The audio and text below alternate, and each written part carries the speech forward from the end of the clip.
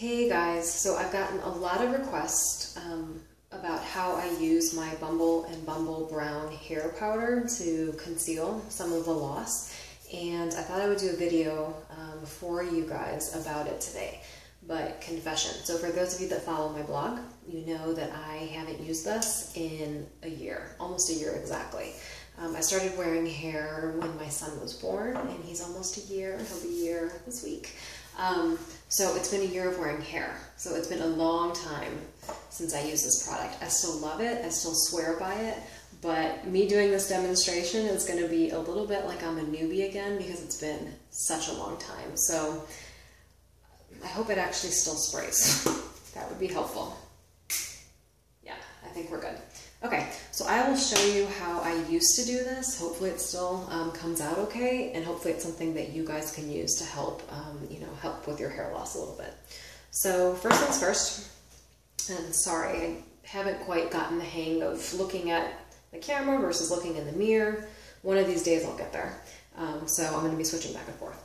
But the first thing I do, so know that I typically part my hair, this is freshly washed, and not parted well. So typically, this is about where I would part my hair. So a deeper or deep-ish side part. The reason being is because that tends to help conceal the loss better than, like, of course, a middle part or something like that.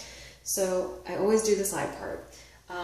When using the Bumble and Bumble, though, I typically start on an angle, I think. I'm thinking back. Yes.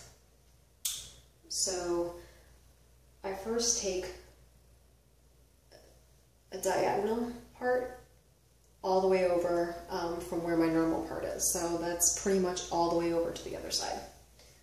It has been so long since I've done this, it almost feels foreign.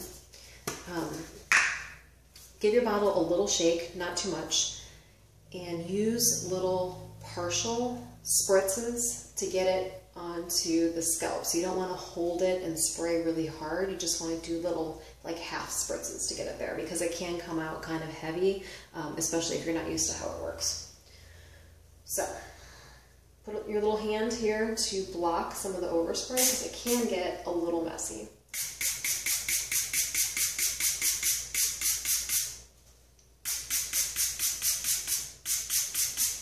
Okay, you can see it got on my hand. Washes right off, but it's kind of a pain. I like the way that's covered. That's a little bit better. It needs to be sprayed a couple times, I think. It's definitely been a while. Okay, so I work my way.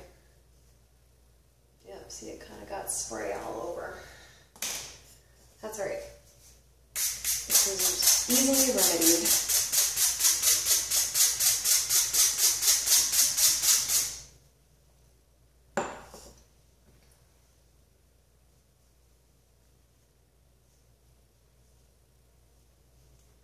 So as I get closer to my part here,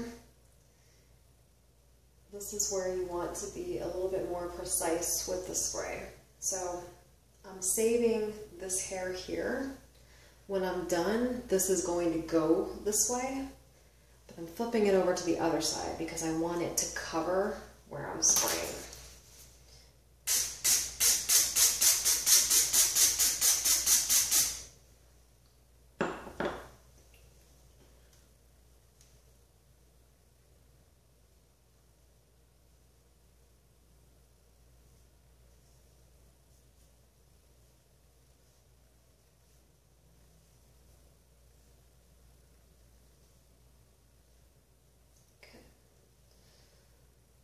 Actually probably use a little bit more up here in the front.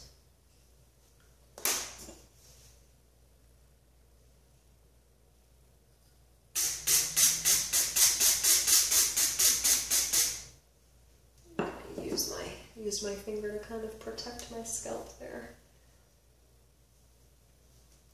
Okay, that's better. Sometimes I do take a little bit on this side here, even though my part is on the other side, just to help it look same.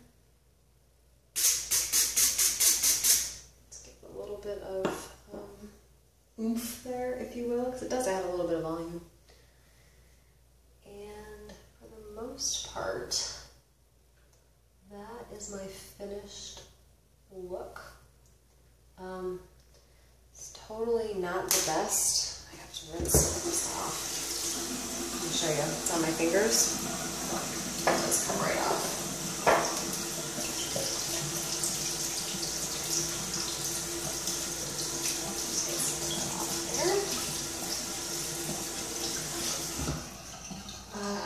And I'm missing a towel. That's okay.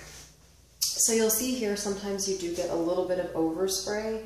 I used to actually never have this problem. It's because I'm so out of practice. But if you just take a little cotton ball with some water or some toner or just whatever you have and wipe it off, it comes right off.